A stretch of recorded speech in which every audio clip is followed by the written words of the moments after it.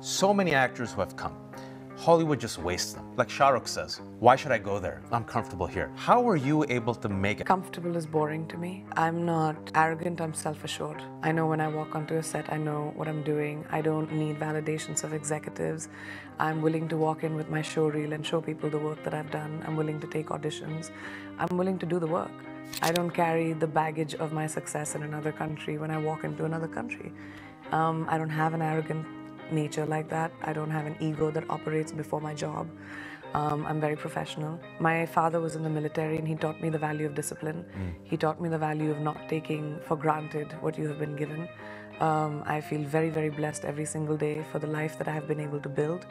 And I know I have worked hard every single day, put my head down, dodged the bullets and just focused on my job. And you look back and you realize that you created a legacy for yourself and didn't waste your time on anything else.